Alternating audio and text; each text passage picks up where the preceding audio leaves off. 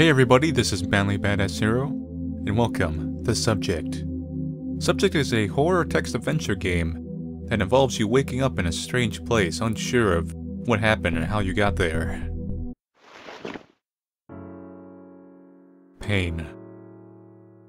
You open your eyes, pain making your whole body throb. You look around. It's very dark. You're laying on a hard wooden bed frame. No mattress. Bloodied bandages are scattered all around you.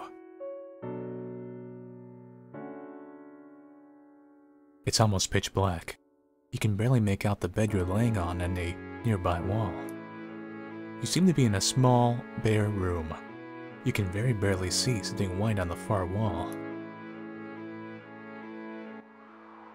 You can faintly hear something. The wind outside. There's a faint rotting smell all around. This place must be very old. You slowly make your way across the room, using your hands to feel your way around. You find something hanging on the bare wall. It's a mirror. You're covered in bandages. Why? You don't know. You can't even see your own eyes properly in this darkness. Some would expect me to be the subject at the end. You found a door. It doesn't have a lock, but it's not budging. Is something blocking it from the other side?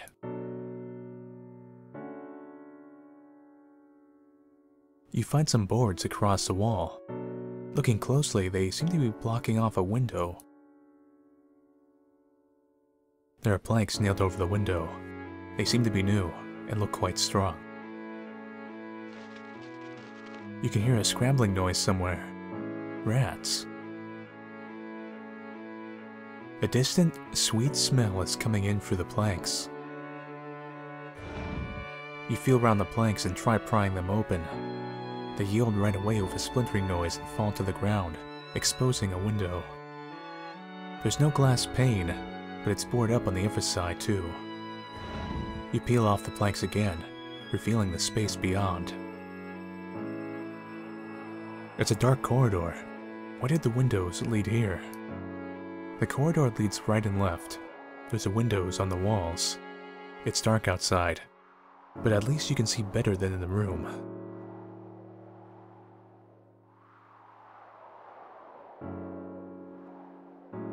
The corridor goes left and right. There's nothing here.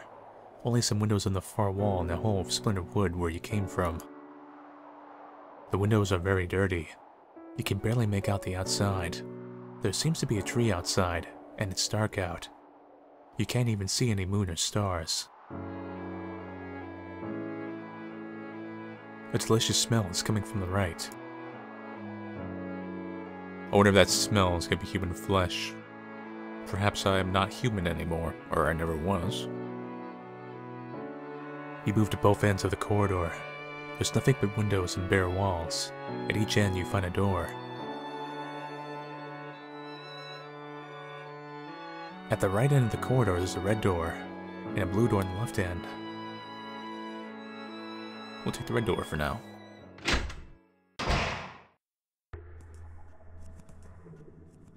You go for the red door. As you cross it, you're immediately assaulted with a delicious smell. You're in a spacious room. It's full of tables and large metal closets. Besides the door you came in through, there's a large metal door on the far wall. Everything is spotlessly clean and looks metallic. The walls have no windows. There's only a tiny ventilation grill in the ceiling.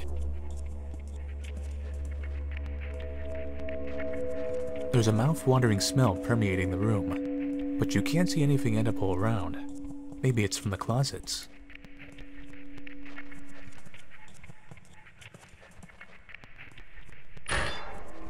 You approach one of the metallic closets. You try the handle and it opens with a loud screech noise.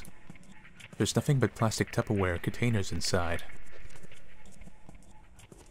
The containers are full of bland-looking sludge, some sort of puree. It doesn't look appetizing at all. There's a slightly disgusting odor coming from the Tupperwares, but delicious smell is still coming from somewhere else in the room. Don't trust Tupperware too much. Could be some very weird things in those Tupperware. You close the closet doors and move back to the center of the room. Knowing from other horror stories that involve Tupperware, it's usually, well, human flesh. So we'll check out the metal door. You approach the heavy metal door. It has a big heavy handle and an electronic lockbox on the wall. The light on the box is flashing green. The door is smooth and looks very thick. The lockbox on the side is flashing a green light. There's a deliciously mouth-watering smell wafting from beyond the heavy metal door.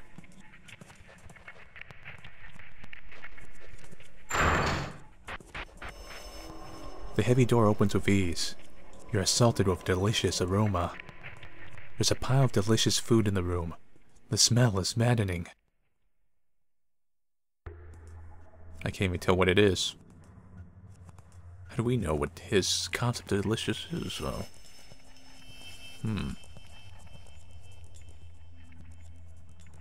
You're assaulted by the beguiling aroma of the food. Unable to resist, you take a bite. The food is even better than you had imagined. You continue the eating, unable to stop. You keep eating, and eating, and eating. You are so engrossed in the food you fail to hear the door closing behind you, an electronic beeping noise. The hiss of air and the coldness gradually getting worse in the room. By the time the food is gone, you're too full to move, and the room is freezing.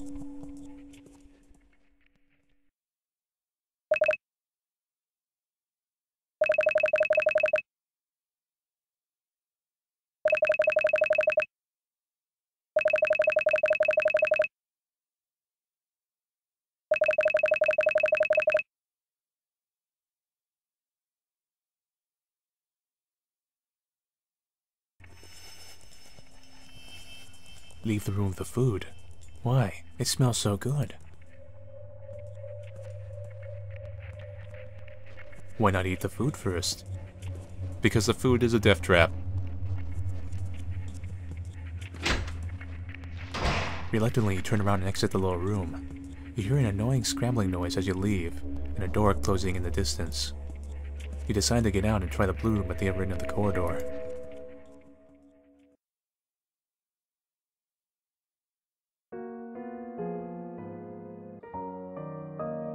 You open the blue door to reveal a spacious room.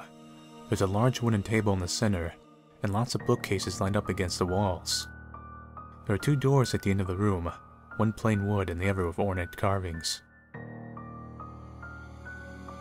The table looks very fancy. There's a single vase without flowers in the middle of it. The walls are lined with bookcases, but none appeal to you.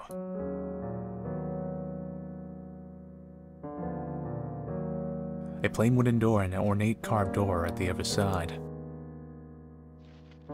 You think you can hear something, but it's too faint to tell what it is. There's a disgusting smell coming from the empty vase on the table.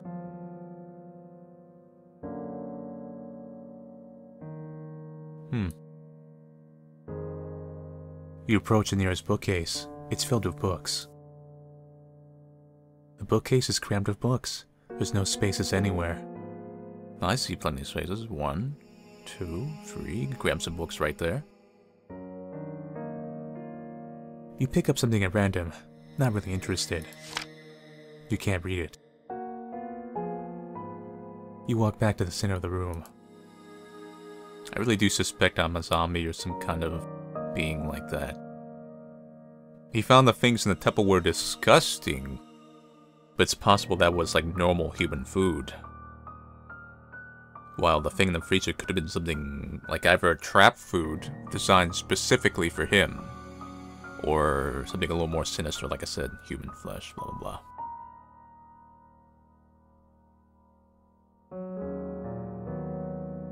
It's an empty vase at the center of the table.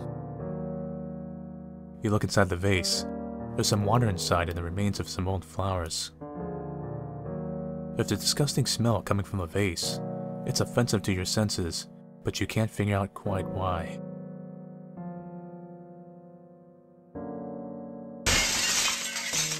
You take the vase and smash on the floor. The crashing noise was strangely nice to your ears. Among the remains of the now broken vase, you find a small key. It's very ornate and has the shape of a flower in the handle. The remains of the broken vase are lying on the floor. You walk back to the center of the room.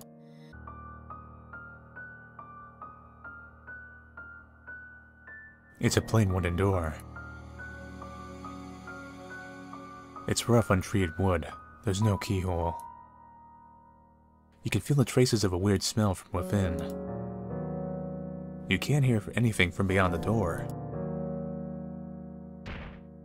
You try to open the door, but it seems to be jammed from the other side.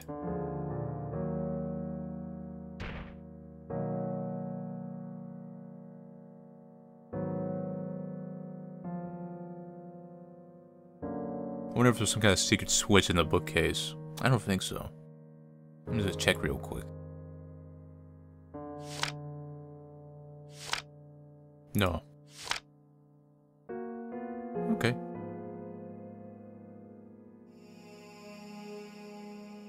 It's an ornate carved door.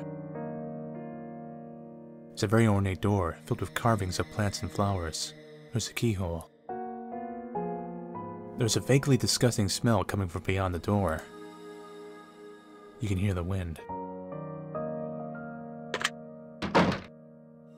You use the key you found inside the vase to open the door.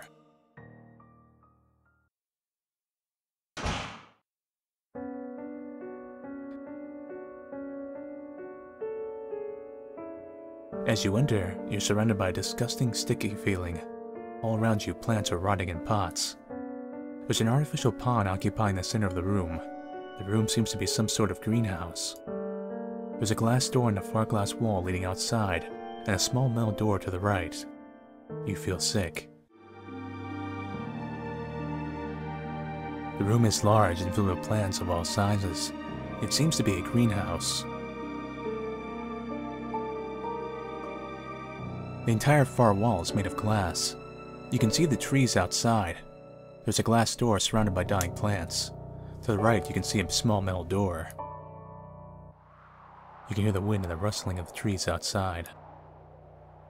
An overpowering, disgusting stink permeates the room. You feel sick.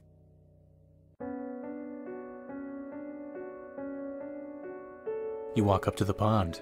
Much like everything else in the room, the smell is strong. The pond is just a man-made square hole in the floor filled with water. Leaves and twigs are floating in the murky water, and the bottom is filled with debris. The water seems to be stagnant and filled with rotten plants. The smell is terrible, but somehow not as offensive as the odor coming from the still live plants. A lot of smelling involved with this character. He seems to find a lot of things disgusting in smell, like flowers. You reach down and timidly touch the water. It's not cold. It feels quite nice, actually. You step into the water. It feels good. You sit down. The bottom of the pond is very dirty, but you don't mind it. It's very nice. You lie in the water, submerged for some time. You finally emerge, accidentally swallowing some of the water in the process. It's surprisingly tasty. You take a few more gulps. You don't feel so sick anymore.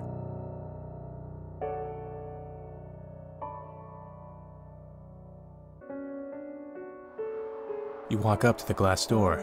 You can see the night outside through it. The glass door is on the glass wall of the room, flanked by flower pots. You can see outside through the glass. Outside there's a small road leading away from the door and into the trees. You can hear the wind outside. It's quite soothing. You open the door and leave the greenhouse. It's dark outside. Windy. Trees everywhere. It's dark. You can only see trees and a pitch-black sky. The wind is strong. The smell is... trees. Wind. Can't. numb.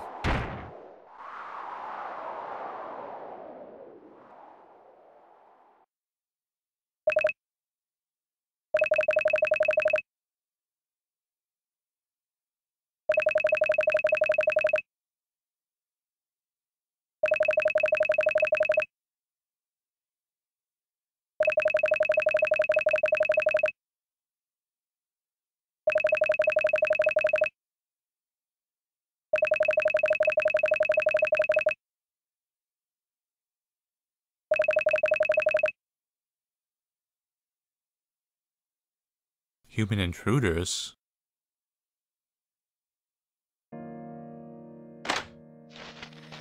You open the door easily.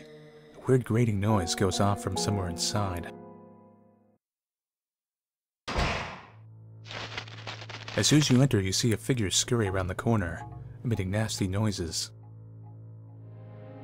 You're in another corridor. There's a bend further on. The figure went that way. Strange. It smells strange. You can hear a scrabbling noise getting further away. You hurry after the figure and go around the bend. Some figures are hunched at the end of the corridor, moving erratically, seemingly looking at you. The figures are indistinct and hard to make out. You can only see blobs of eyes. They look ugly. You can almost taste something. The smell. Smell. You can't quite place it. You cock your head and try to listen. The figures are emitting a constant stream of chittering noises. It sounds grating and annoying. You'd wish they'd shut up.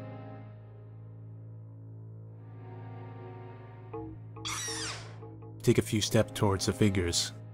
One of them lets out a high-pitched noise that hurts your ears. You're just a few feet away from them now. The figures are shaking violently now. It looks like they could attack at any moment. One of the figures is now jabbering constantly. You grunt in annoyance. They smell familiar. You open your mouth and try to say something. Upon hearing you, one of the figures jumps upright and strikes you at you with something. Pain. Something sharp connects with your temple. You retaliate by swatting the figure away. It crashes into the wall easily. Panic ensues. The other figures start running around. You see red.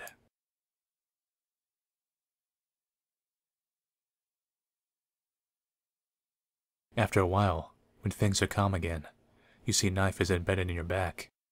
It doesn't hurt, but it makes you tired. You decide to lie down to rest.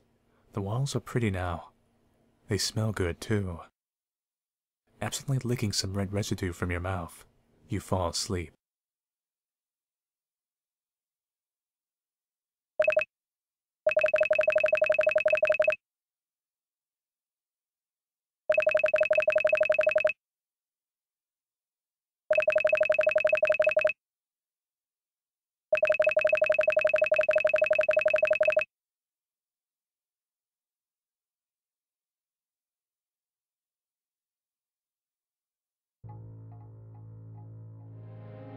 You hesitantly back away.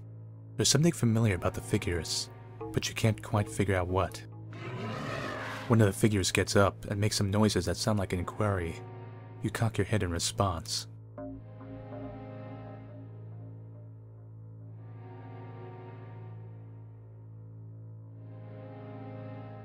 The figure keeps making noise. It sounds familiar, almost nostalgic. You turn around and start to leave. As you take a few steps, something crashes against your back. You feel a prick as something small pierces you, and everything goes black.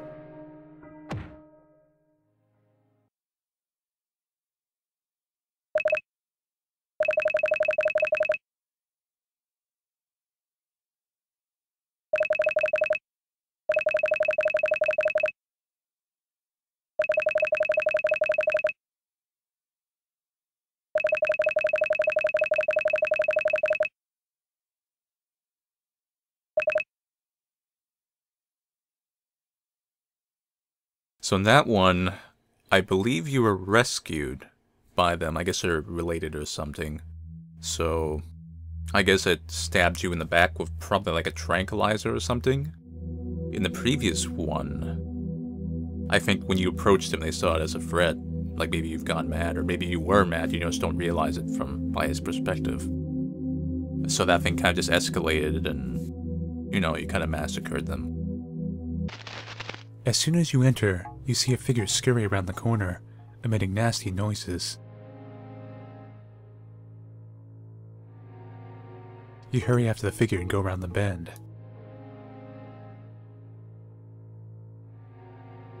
The figures are pathetically hunched against the wall.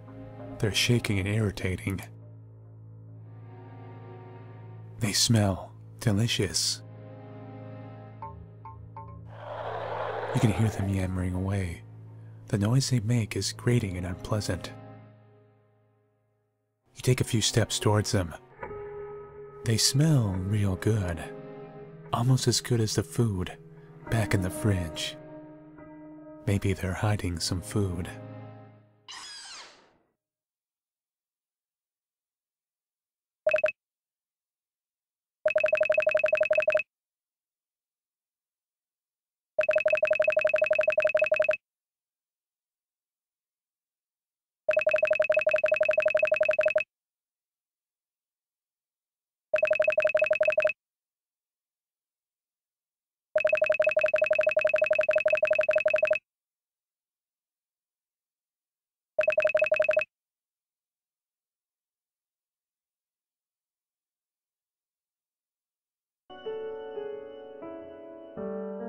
You walk to the metal door. There's nothing special about it. It's a plain metal door. There's no keyhole or lock of any kind. The door seems to be quite flimsy. There's only silence from within. You easily open the door and go inside.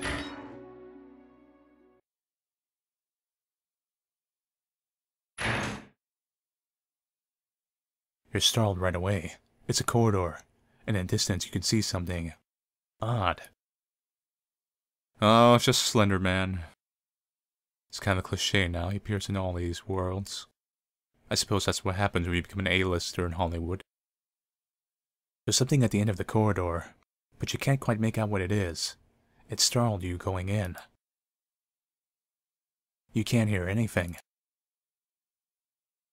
You can only smell a greenhouse behind you.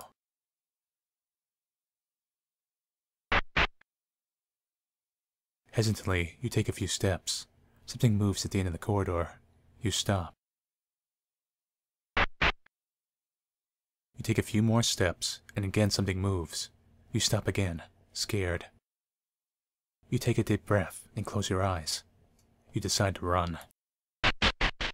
Arms outstretched, you run forwards until, soon enough, you hit something. You move a shaking hand, feeling around. You can only feel a flat, cold surface. Maybe I'm looking at a mirror. You can't smell anything but the distant greenhouse.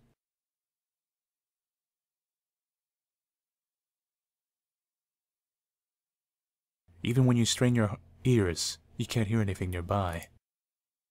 Hesitantly, you open your eyes. It's a mirror.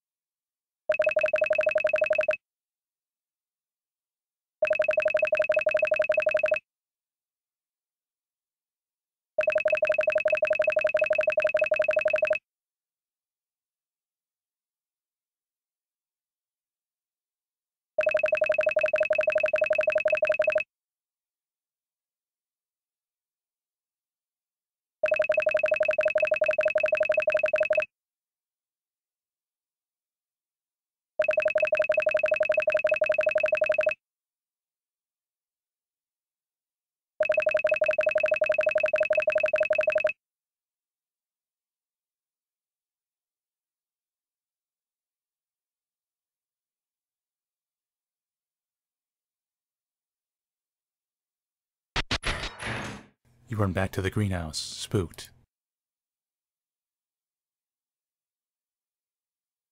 You can't breathe. The sticky, horrible smell chokes you. Your head is filled with the taste of green. You feel very sick. No more. No more. Unable to take it, you go back for the metal door, eyes closed, breathing heavily. No more. You decide to run. You expected to crash into something, whatever was at the end of the corridor. A piece of glass. It's all broken. You can see an opening in the wall. Too agitated to stop and think, you climb into the hole and keep running.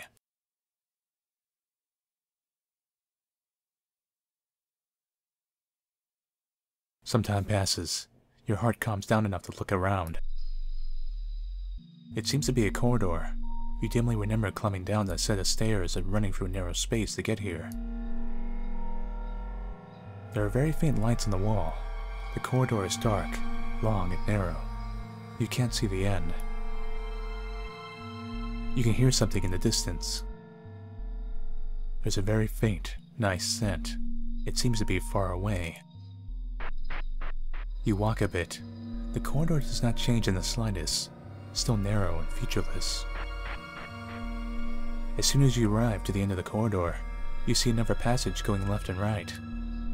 You immediately notice a delicious smell coming from the right. You follow your nose and walk left. You walk a bit more.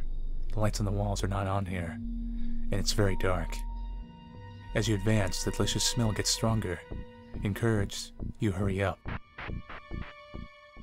Eventually you get the feeling of leaving the narrow corridor and stepping into a bigger space. You follow your nose a few more steps with your hands eagerly outstretched. Food. It smells good. You touch something and eagerly bring your mouth to it.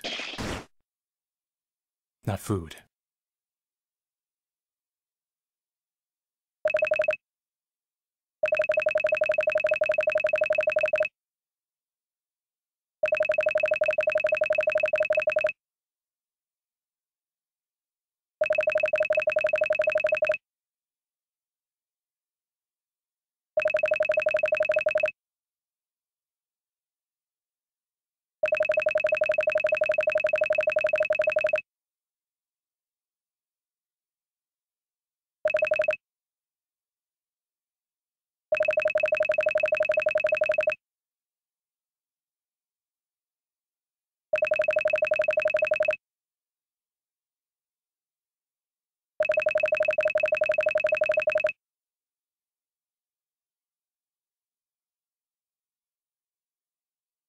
So I was right. The delicious smells were corpses. I don't know if they're human corpses or what type of corpses, but corpses nonetheless. And the ones he rejects are like flowers, probably human food.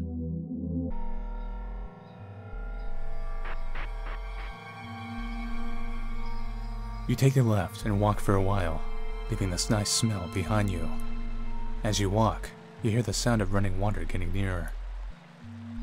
Eventually you come up to a large room. It's filled with water in the center, but a thin walkway runs along the side into a dark tunnel. The room is filled with water, with only a walkway leading to a dark tunnel. The sound of running water is pleasing to you. You bend down and lightly touch the water. It's cool. You walk into the tunnel.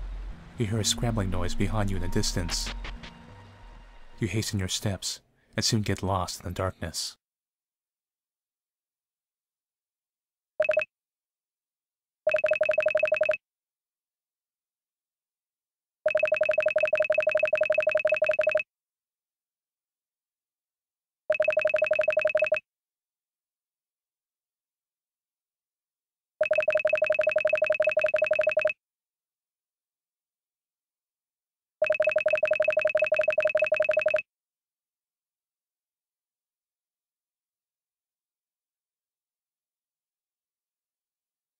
So that's it for subject. As we see, we were in fact the monster all along, or at least something that's not quite human. I don't know if you were once human. It's possible you had a biased perspective. So when you saw the weird formless face people or whatever, and you couldn't really quite understand them, that could have just been a perspective thing, and they could have just been normal human beings. Possibly the ones who ran this facility or whatever, or caused you to be free, because they seem to take you away afterwards. There seems to be two different text files also, like there's the people running the thing, and there's like the people who are kind of, I guess, overseeing the bigger project, something like that. So the ones who might have knocked you out and ran might have been the ones who actually were handling the project locally in that area. That's what I think. Anyway, a very cool game. It reminded me a bit of The Song of Saya. A very good visual novel. It had a lot of that kind of biased perspective kind of thing going on, and the whole meat smelling good human flesh thing. So, thank you all for watching me play Subject, and I'll see you guys later.